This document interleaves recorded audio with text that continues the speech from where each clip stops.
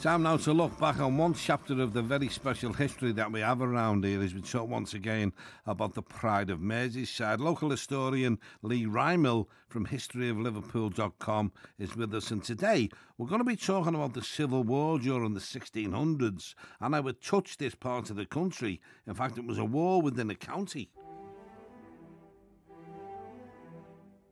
It's even more than that. It would have been within a county, but within the whole country, the war took place. And basically, yeah, it's a war with, by two sides, vying for who's going to control things. And the two sides were basically between those who wanted King Charles and the king to run things, and those who wanted Parliament to run things. So there wasn't really like foreign enemies as such, but it was groups of people, might even been like brothers and sisters, fighting each other. And the thing to note about this is that it killed more people as a percentage of the population than both the world wars combined. But not much seems to be known about it, today. So what does this have to do with Liverpool then, Lee? Well, there was a lot went on here. Okay, so Liverpool was controlled by two royalist families, the Stanleys and the Molyneux. And the idea was that the king wanted a shipping port to help with another fight that was going on in Ireland, and this allowed him to move, weapons and trade and stuff back and forth. So he wanted Liverpool as a port, basically. And as an aside to this, what I've found out is that lots of Irish people at that time moved over to Liverpool in the 1600s because of this sort of like religious conflict that was going on over there, and I think as a consequence, this might have been where a kind of early version of the Scouse accent comes from. Right. Because digging into this, I found that even by the 1700s, people had noted that the accent in this area was different from the rest of Lancashire. So the Scouse accent might be a lot older than what people think, and this period is maybe where it all starts. God. So did Liverpool see any battles during the Civil War then? Well, there were a lot, yeah, and they went on, right in the centre of town. So the first one was a battle that took place when a Parliament stormed the castle that was owned by the royalists, if you like, and took it over, and that was a fairly sort of short-lived affair. But the main battle that took place was in June of 1644, known as the Siege of Liverpool. And this is when the Royalist army brought 13,000 men to take control of the castle. Now, to put that number in context, the population of town was only about 1,000 people at the time. Yeah. So, it's got to have been like an enormous number of people descended here. And it took about, 2 or 3 weeks of fighting right in town. And they claimed, reported 1,500 lives with 100 barrels of gunpowder used.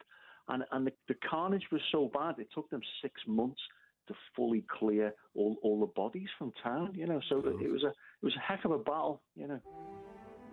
So what I can do is, Sean, I've plotted based on an old map of the Civil War time.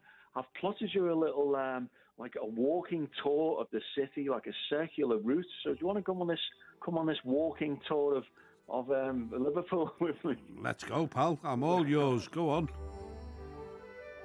Okay, so imagine this, right? You close your eyes and imagine this. You're walking out of Radio Merseyside on Hanover Street, right, and turning back on yourself, looking at what is town today. It would have been all fields, basically. You'd have seen the big tidal pool, where Liverpool's name comes from. So this is a big inlet of water that came in from the river all the way through Paradise Street and Whitechapel, right up to where St George's Hall is. Okay, now remembering that none of those buildings and streets were there, basically. So you'd have noticed that. That would have been the first thing you'd have seen, this big stream coming through. Now, this stream, the pool, was like 30 metres wide at parts. So you're going to cross this, okay, on a small bridge. And that bridge was basically between where Church Street and Lord Street are today. Right. And at that point, you'd have seen a load of cannons pointing towards you for, in case the enemy advanced through that line, through that bridge. So then you're walking up Lord Street now, okay, and in front of you, where the Victoria Monument is today, of course, you'd have seen Liverpool Castle. That's where it was. And in front of that castle, you'd have noticed what's called a cooking stool, where people would have been dumped into the water, like for witchcraft and criminality, things like that. Yeah. So you'd have made a quick exit from that and turned right, and this would have been around like Dale Street, Tyne Barn Street, where the main kind of pubs and shops would have been. That's what you'd have known. You'd have known that as town, basically. Okay. So at this time, past that, there was a huge defence line built, like a big mud wall that ran right around basically what is Leeds Street, A Road that hugs the edge of the city. And then you'd have finally crossed on another bridge where that walkway that they just pulled down, it would have been about there. There'd been another bridge going across, so that's how you'd have got around town in that day, and all the time you'd be walking around at the city at this time, the town at this time, you'd have been looking up over Everton Brow, and that's where you'd have seen the army, the Royalist army. These 13,000 men were camped right down there across Islington and London Road and Coppers Hill, so they could look down onto the city. So you'd have to dodge them before you get back to, Radio Merseyside. So what's the connection then with Everton and Prince Rupert? Did that happen around that time? Well, this is it, yeah.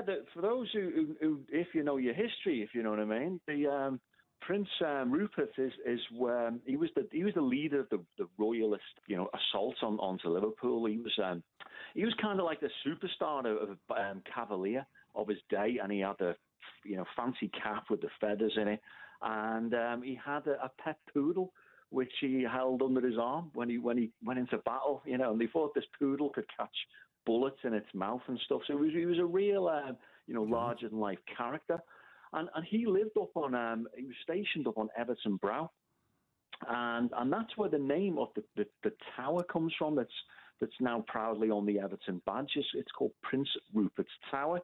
But it was built, funny enough, about 100 years after he lived up there. So you could say the Prince Rupert's Tower is more named after him, in his memory, rather than something that was built or used by him. That was a kind of lockup. It was a jail in Georgian times, I think. What remains? Any traces of the actual battle left there today, Lee? Well, there's not much left of all this now. I mean, the things that have been found subsequently are the following. You've had a bit of a tunnel that's been found through this, like there's many tunnels through Liverpool, but one of these things goes underneath, they found it underneath St. George's Hall, and it dates from this period, and this tunnel is believed to have come from Everton Brow, underneath that area, right down to the waterfront, because there's parts of it have been found there as well. And they thought that Rupert used this to smuggle treasure out of the city, back up to Everton Brow, where there's a belief that some of it's still buried, So that is a bit of something left, and there might have been something that went on in Childwall, where things have been found, like cannonball and swords from the time by the Childwall Abbey pub. There's an area called Bloody Acre Field, and that might have had some kind of skirmish from it.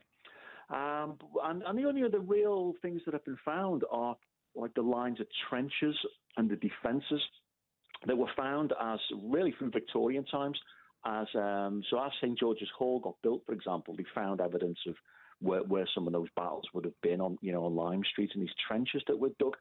But the old castle really got destroyed pretty much in this conflict. So much so that within about 50 years, it was a mess, and they pulled it down. And the weird thing is that the bricks from Liverpool Castle went to be made into Liverpool's first dock. So it's kind of like where one chapter of the city's history ends, another one begins. It took the Civil War and the castle getting wrecked for the first dock to be built, in a way. So these things kind of move on. Well, there you go, the pride of Merseyside. Another fantastic story from local historian Lee Rymel from historyofliverpool.com, and the Civil War during the 1600s and how it touched our part of the world in a massive way. Lee, it's always a pleasure to talk with some fascinating stuff, as always, and thank you for your time today. No problem. Thank you, Sean. It's a pleasure. It's fascinating when you come to think about the things that happened all them years ago.